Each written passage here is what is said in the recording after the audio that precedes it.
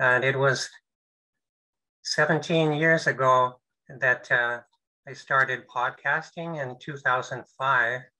And in fact, at the time I went to a conference to present at the University of Southern Queensland. And all the IT staff, as well as participants, had a lot of questions about podcasting. So it still seems to have a certain a mystery with the technology, and also a certain charm, as maybe with the word podcasting, which I will go into. So for people who watch this on the web, then people can read at leisure some of these parts. I'll go right to explanatory concepts. This was just my idea of a curtain call. You can see also the background of this slideshow being curtains. So it's a broader meaning than this, but I want to specifically student-generated content. So it's turning student foreign or second language presentations into online audio or video. And the senior reference is where he reported for the Online Learning Consortium that my podcasting was an effective practice in the student-generated content, especially or for EFL. And so I'm thinking of performances, polished works of students where they prepare and do their best, and then it may serve educational purposes for others. And so for the students, the online performances address a global audience. And so they have a sense of an audience. There's someone listening to them, not only the teacher for their work. And it encourages integrative motivation, I think, and active participation in the L2 using and content creating community. So I'm saying kind of a lot there in a few words. Now, but usually the second language learners are considered like an audience, that to be seen and not heard, in native English or other speaking circles. And so they may not even have a sense of agency toward the second language, if it's not encouraged. So about, like, say, an imagined community where they imagine themselves, then just speaking with groups. And so I find that integrative motivation is stronger than the usual instrumental motivation of just, to pass exams or to get grades in class and that kind of thing. Although I did interview one student who showed both integrative and instrumental motivation, depending on the circumstances. And so for students to be like a content creators in the L2, then it gives them like a strong impression. And also if there's some response, which there has been, from a global audience, then students are especially delighted. So even if they are anonymous, which they sometimes have to be in these presentations, then they are delighted that they are being heard. Okay, so podcasting was a portmanteau of iPod and broadcasting. So the idea of casting is interesting, the metaphor that gives a lot of a charm to this term. That that's a casting is where the actresses and actors, like in a play or a movie, are decided. And so that's related to the curtain call. And also casting is in like a fishing, like where you cast like to catch a fish, or even like a casting a net, that makes an interesting, metaphor. And so it has a certain charm, but there's still a bit of a mystery of, how exactly it works, which, I'm not going to go into much. But in the 2005 journal article, then I spoke of pushing sound files to subscribers with portable MP3 players for listening on the go. And this opens up new educational potential using hitherto unproductive time for learning. So the thing about the podcasting is it refers only like to an iPod, and there are other MP3 players too. There always to have been. And then also it not only by subscription, but often you can just go directly to, to a website or a permalink, where there you can listen to a podcast, which I think is better. And then the one spin-off of the technology was course casting. That means like recording the lecture parts of a class, for student support. So if students, especially if they're absent, then they can review the lecture parts of a lesson, or they can review or listen any number of times, to what the teacher was saying. It never seemed to become popular, but in 2007, then I reported in a journal article about course casting a semester of a bilingual education class. So at our Osaka Jogakuin University is a content-based EFL, so it more lends itself to this kind of a process. But so as I was saying about the iPod, it's a proprietary technology. So it's the company's technology. It's Apple's iPod, versus the generic audio. And then another explanatory concept is the ease of use. So often it's vital for technology uptake and sustained success of the websites. So social media sites and other sites, but they're putting more and more of the back end like out of sight, but then we can't adjust or we can't access, and the controls on the other hand. So it looks very simple on the surface and like a smartphone. It makes people feel smart, but actually it's the technology that's smart. And so so it turns out to give us actually less control, as we see less because of the the ease of use, which contributes to the success of the companies. And their business models, they could be paid or free web services, or subscription, or just one-off podcast web page visits. So if the site is free, then is it sustainable? Then is it a reliable business model?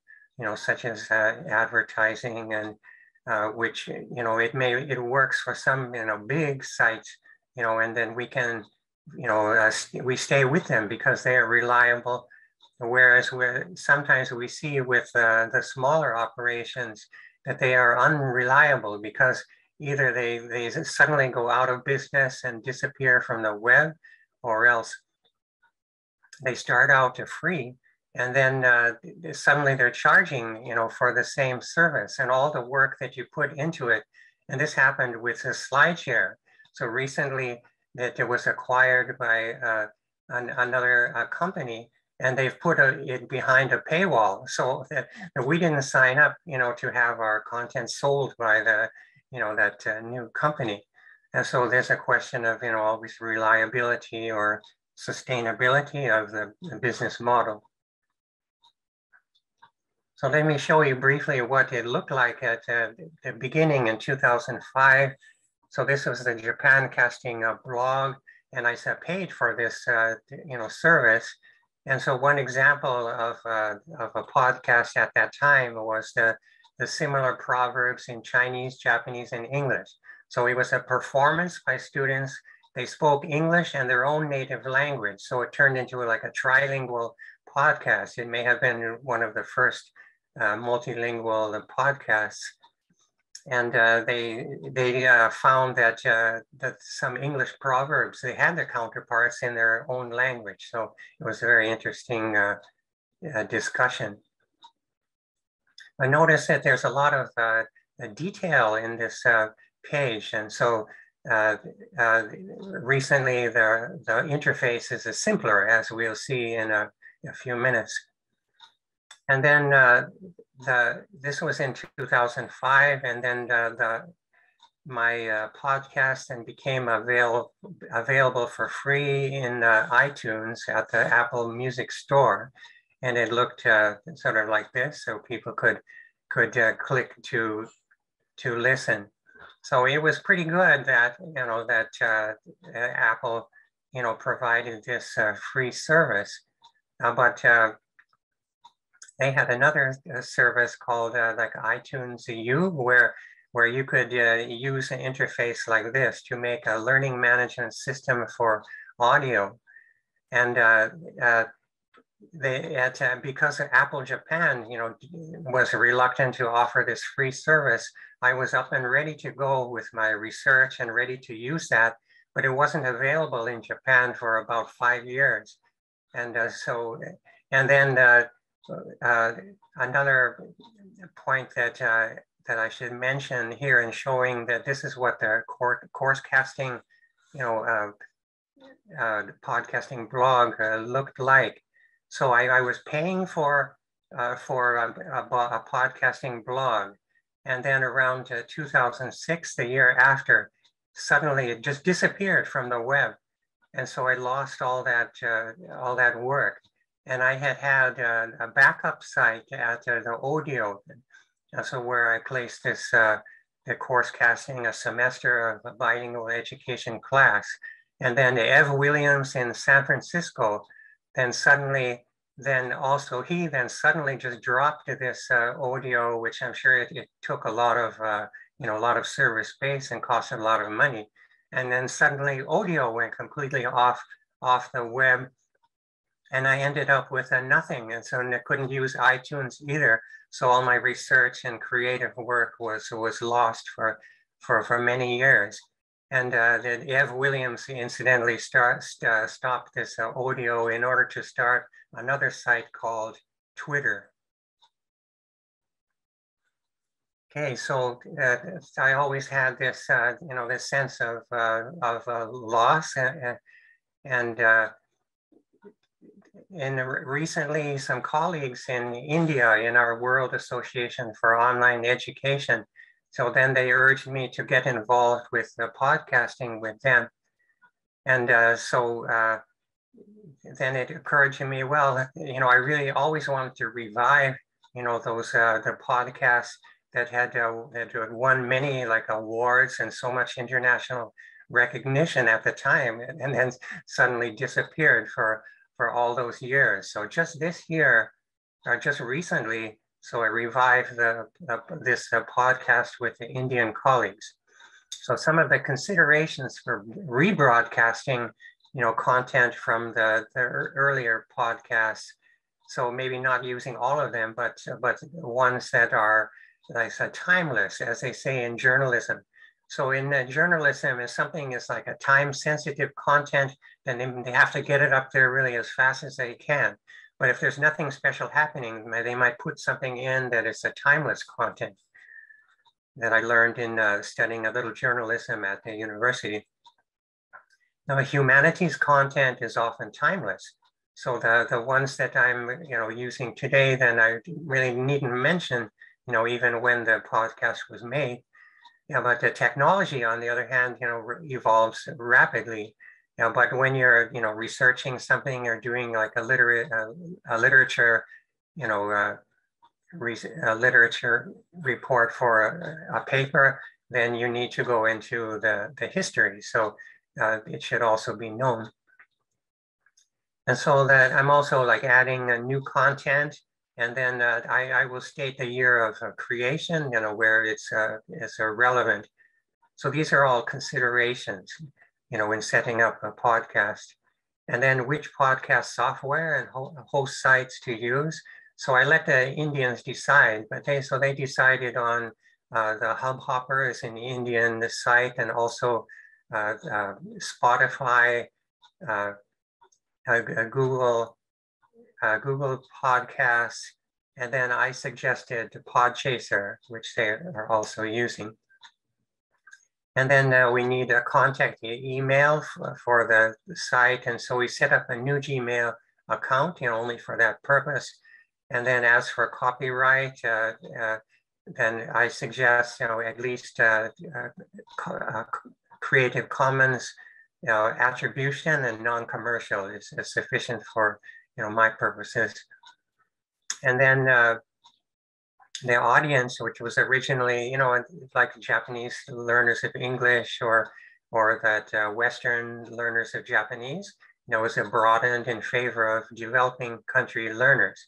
So the colleagues in India are trying to reach, you know, South Asian, you know, listeners. And then you need to think of like the length and timing. So shorter is usually preferred with, you know, people busy nowadays. And then release one podcast weekly on a certain schedule. So that's certainly plenty, you know, frequent enough for, you know, for us. And then we needed a, you know, a channel description that's always shown and an introductory trailer, you know, which should be concise and clear. So I used a very, you know, EFL teacher English and speaking very, you know, slowly and clearly to make that introductory trailer. And then the categories of our podcasting site in Japan Casting are very broad. So, and they're going in this order, starting with Japanese traditions and religions, contemporary society and education, and a little comparative culture, and then some on languages and linguistics, and then online education later. So this is what Japan Casting channel then looks like now at Spotify. That was just the first you know, episode with the introduction and the trailer. So you can see it's just a, you know, it's a brief description, and it says, you know, that there's an episode every Wednesday, and then the, you know, non-commercial and attribution, and then the names of the team members. And so very the simple. So most of the, you know, the technology is, you know, is in the back end, and we can't see or, you know, influence it. And then a little about podcasting pedagogy. So so again, as I introduced before, then preserving and turning students' L2 performances into podcasts. You know, so it gives the students a sense that, hey, their work is valued, you know, that someone wants to listen to them, and even their English speaking, you know, may be of value. So it gives them a sense of agency, and they can see that I'm sincere about it, and so it has an authenticity. So these are, well, I think themes that Anthony has often developed over the years. I think of agency, authenticity. And so we're certainly, you know, in tune with that. And so about like making the podcast, you know, that gives like extra time with the teacher and like small groups of students. And so usually it's in pairs or small groups. So especially teaching at a women's college, so like most of all, they want to avoid scandals, you know, of like teachers getting involved with students, and the students themselves, you know, can be, you know, aggressive towards the, you know, towards the teacher. They like the teacher. So it's better to have them there in the pairs, and then have them, you know, using like a microphone and computer, have them like a recording their performances that were in like a presentation contest or other types of events, and that the school performed, or else maybe like a final, it could be like final presentations in your class would be a common, you know, material to use. Sometimes we say, oh, that's, you know, remarkable student presentation, and it might be useful to others. And so it motivates students to actively join the L2 using community. So it gives them a sense of an agency where they're not just like a passive, you know, a witness of the, you know, the second language. And so it's someone else's business. So especially in Japan, there's a tendency that the English and other languages are, they call it tanin goto, so someone else's business. And so they don't identify, you know, with like a L2, you know, identity, and so that you know affects their motivation. And so learner-generated content, is authentic, and gives the students a sense of an audience and also a sense of accomplishment in their second language. So it's very motivating, and it helps them toward a bilingual identity. So certainly, with in my case, with the Japanese as my second language, so it is certainly have produced a lot in the second language, and certainly have like a bilingual identity, and I am bicultural, to some extent, so where I can it's like a pick and choose things that I want to to kick out of my American identity and take in Japanese good characteristics, and like being like a more sociable and so forth, more considerate toward others. And at Osaka Jogakuin University, that it was actually a pioneer of mobile L2 listening. And so in 2004, and for the first time in the world, like iPads were distributed to all students. So usually Duke University in the US that gets the credit for this, but it was actually that Osaka Jogakuin that started this, and not only giving students the iPads, but making faculty-made listening files that's on the students' iPads that they could use, like in the third line there, for entering students, to adjust to, listening to native speaking teachers, and often for the first time, where they had learned English in Japanese before. And so they need to get up to speed of listening. And so they had all these listening materials that you get during like a student orientation, listen to for a week, and then they're ready to hit the ground running when they enter class.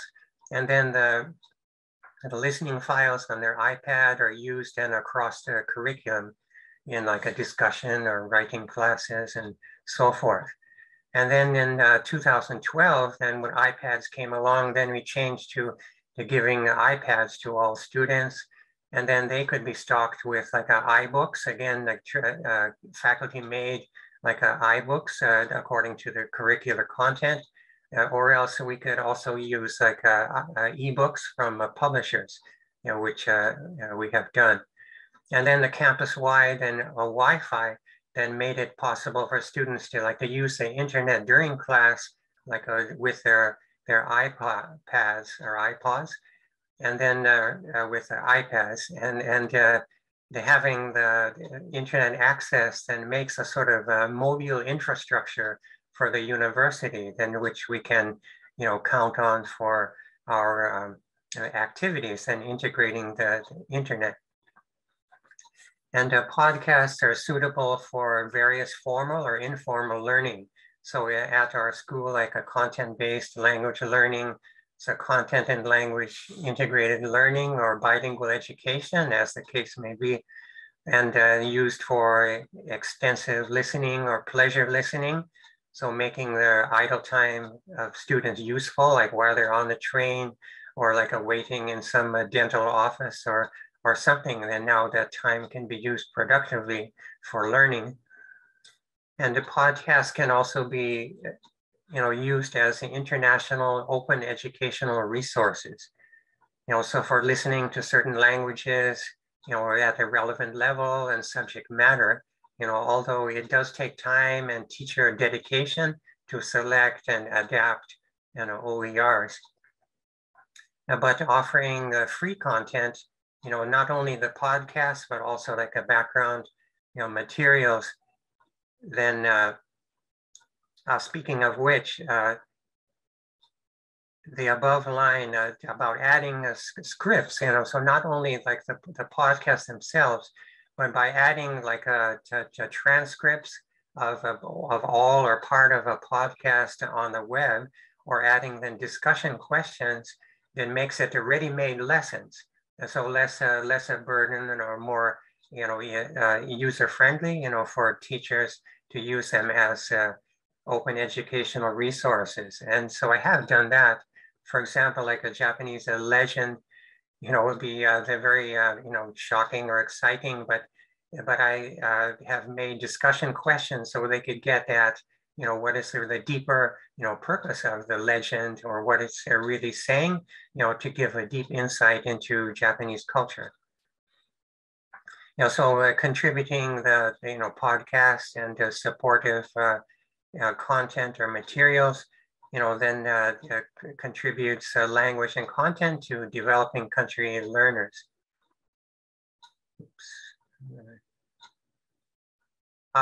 Then, and so in conclusion, in retrospect, I think digital broadcasting, should not have been tied to the proprietary technologies of one company, the Apple, iPods, iTunes, or iTunes Youth. And although casting makes interesting metaphors, as I mentioned before, like in fishing, but generic terms like sound files, digital audio, or radio are more understandable. So by the criterion of ease of use, podcasting was more complex at first, but now subscribing is easier, and free podcasts can often be accessed unconditionally at a permanent web URL. And so I think that's the best way, to have a permalink where people can just go and just listen one-off to the episodes that look interesting.